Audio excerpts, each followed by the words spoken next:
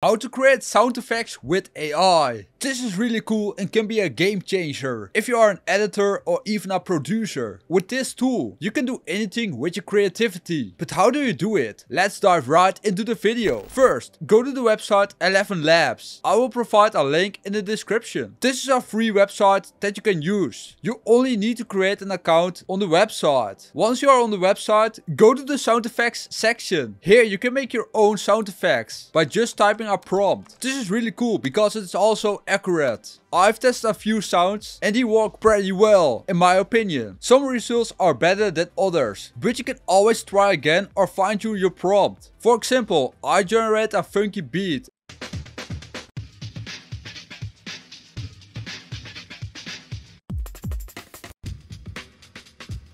And it's not bad at all. It's impressive that AI created this. I also tried a prompt with make a human that is screaming.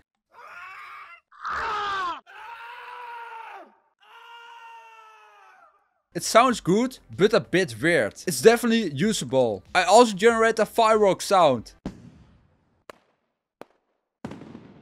which was very good and realistic. You can get inspiration from the AI at ElevenLabs by choosing a topic from the suggestions, which is very cool. For instance, it generated a retro video game power-up sound.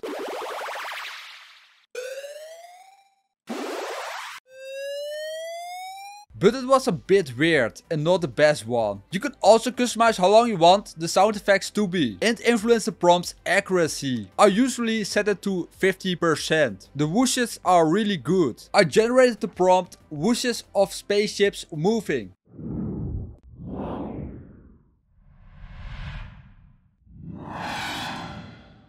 And it sounds really cool. Perfect for using as a whoosh in your edit. You can even make a person say what you want. What's popping? What's popping?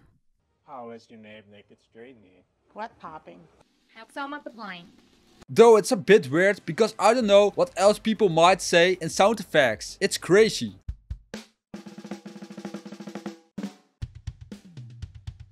Even a rock band drum beat was really cool and sounded very realistic. This is so crazy. AI is a real game changer, so use it to boost your creativity. This is all what you need to know. Thanks for watching this video. Subscribe if you want more tutorials like this.